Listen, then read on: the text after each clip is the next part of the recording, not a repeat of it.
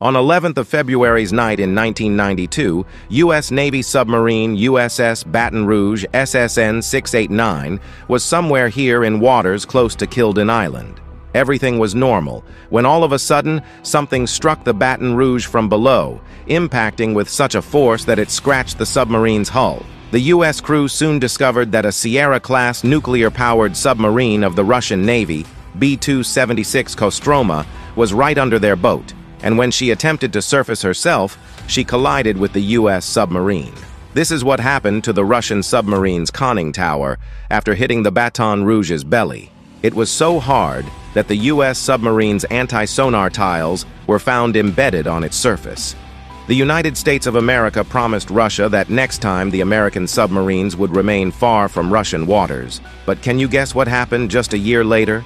Yes, another submarine collision near the Kola Peninsula.